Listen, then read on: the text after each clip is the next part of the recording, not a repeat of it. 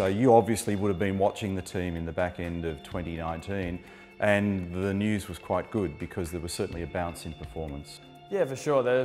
For me, once you kind of I made a decision of where I was going, you keep a close eye on for the last couple of rounds, and without a doubt, WAU really stepped up quite a lot at the end of the year. So that was always exciting, knowing that coming into this year that those guys had found some gains.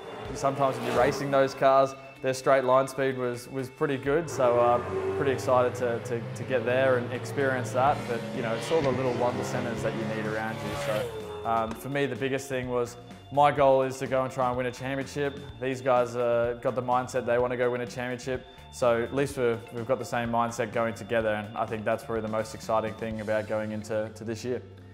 We mentioned that you're jumping into a new family environment, but you are taking a member of a previous family with you. So you and Adam stay as an item. Adam De Boer has been a part and parcel of a lot of your motor racing success now over a long period of time. I would imagine that's a pretty vital link. I honestly couldn't really see myself racing in supercars with a different engineer, and I think, you know, talking to WAU at the time, the things I really need around me to go forward, they made a really hard effort to make sure they kept that combination together, and that was, you know, really awesome to see. So I know he's pretty excited about change, I'm excited about change, and for me, it takes a little bit of the worry out too of, you know, starting fresh at a new team. The history of the team is a rich one, and so there is a little bit of a weight of expectation here as well, not just from the WAU or Walkinshaw Andretti United phase, but dating back to the Holden Racing team. And I guess also in terms of Mobil, if you look at the legacy of that company in motorsport in Australia, there will be a weight of expectation here, and the other good news aspect to that is we see Mobil's presence globally in motorsport, so you also join a very big family. Yeah, 100%. So for me, I'm pretty pumped to represent the brand. Like you said, it's been a leading brand in that side for so long. So, you know, it really kind of kicked in a bit surreal for me. I obviously picked up my new helmet for this year, and to get Mobil 1 put on it's something really special. And it's like you said, it's part of a legacy that's been around for a long time. Brock, Lowndes, Scaife, Seaton. I know you were a Ceto fan back in the day. We've got photos of you hanging around, and it was on those cars. You know, those guys have an awesome legacy and what they've achieved in the sport.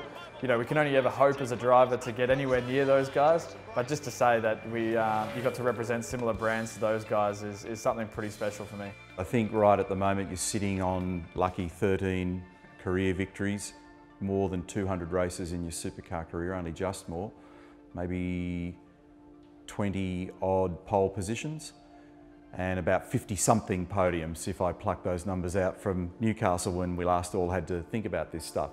Are you hungry now to try and add to those numbers? You know, race wins is something that it eats me up. It's not a lot of race wins in over 200 races.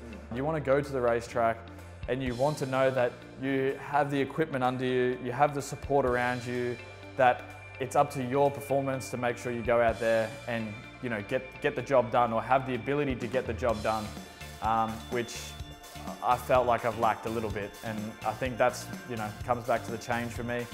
Is there going to be change? Are there things that you can materially grab at the moment and go, this is going to help, or is it going to be fine-tuning? I think it's, you know, you've got to look at the off-season changes, which is going to be the biggest thing. For me, the mentality is that they're going to be working harder on getting more mechanical grip out of the car than what you would out of the aero side.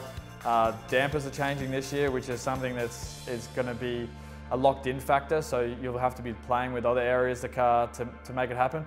But saying that, if you're not winning races, there's always room to make gains for sure.